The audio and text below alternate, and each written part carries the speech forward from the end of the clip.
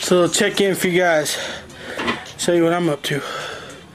This is what I'm up to. I just got done with my weight training. Did deadlifts for the first time. Strengthened my lower back, which when my back starts hurting like that, it's usually because I was too heavy walking around. It's kind of weird to be purposely trying to get that feeling, but I got it. Now I'm getting ready to do some cardio. This is how you pay for it, baby, because it costs. Alright, it is Sunday night, and I did an hour-long workout with the weights, back and bicep.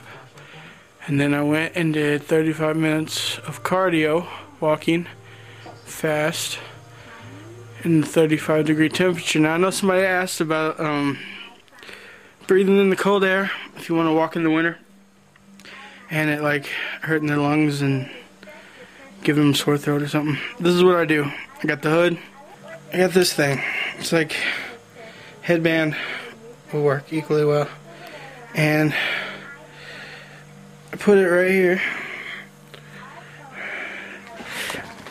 That way when I'm walking, when I start out, I just keep it like this because I'm not breathing as heavy.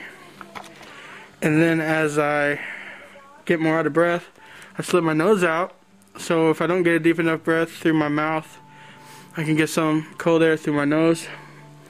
And then once I really get out of breath, I just kind of keep it right here.